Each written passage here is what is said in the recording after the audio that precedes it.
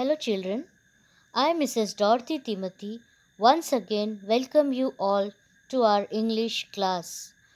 Today, we shall begin with lesson 2.3 Mark Twain. Children, all of us love to read comics, jokes, and humor. Children, tell me who is your favorite comedian? Yes, your answer would be Johnny Lever, Rajpal Yadav, Kapil Sharma, etc. What do you like better, to listen to a joke or to tell a joke? Yes, some of you may like to listen to a joke or some of you may like to tell a joke. Now, do you like cartoons or cartoon films? Which do you like the best? Yes, some of you like Doraemon, Chota Bheem, Tom and Jerry, etc.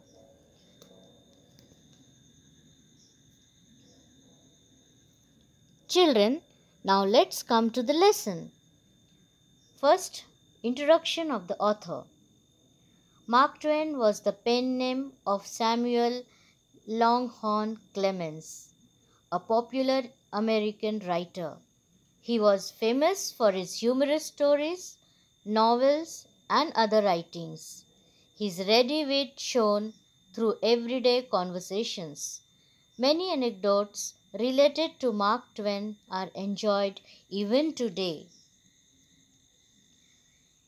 It should be noted that he was a great defender of human values like liberty, equality, and fraternity.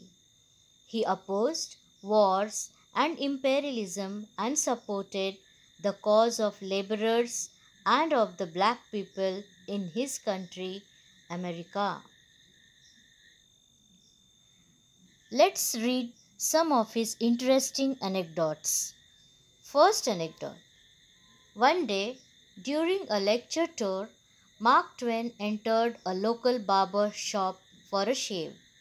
This, Twain told the barber, it was his first visit to the town. "You have chosen a good time to come," he declared. "Oh," Mark Twain replied. "Mark Twain is going to lecture here tonight. You will want to go, I suppose." "I guess so." "Have you bought your tickets yet?" "No, not yet." "Well, it's sold out, so you will have to stand." "Just my luck," said Twain with a great sigh. "I always have to stand when that fellow lectures." His second anecdote. Mrs. Stowe was leaving for Florida one morning, and Clemens, the young Mark Twain, ran over early to say goodbye. On his return, Mrs. Clemens regarded him disapprovingly. "Why," she said, "you haven't on any collar and tie?" He said nothing, but went up to his room, did up these items in a neat package, and sent it over to Mrs. Stowe by a servant with a line, "Herewith receive a call from the rest of me." Third anecdote. One day, Henry Irving, in the midst of telling Mark Twain a humorous story, abruptly stopped and examined his friend's face. "You haven't heard this, have you?" he asked. Twain assured him that he had not.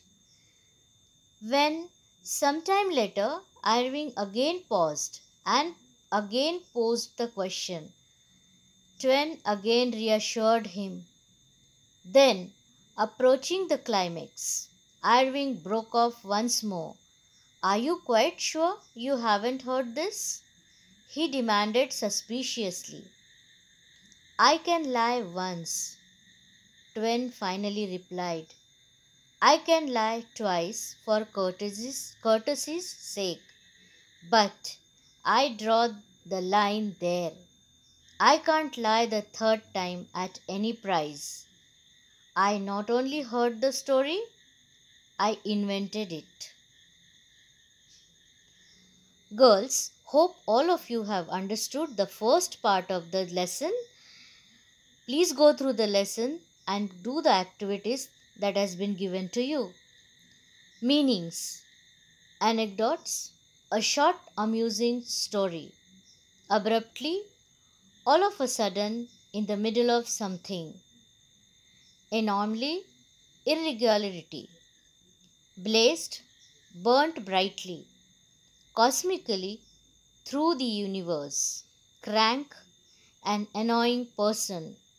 Defender, supporter. Imperialism, the making of empires. Assignment: answer the following questions. Question number 1: what was Mark Twain's real name? Number 2: why did the barber say, "You have chosen a good time to come"? And number 3: did Twain tell the barber who he was? Give the antonyms of the following: sold, serious, disturbed. Thank you.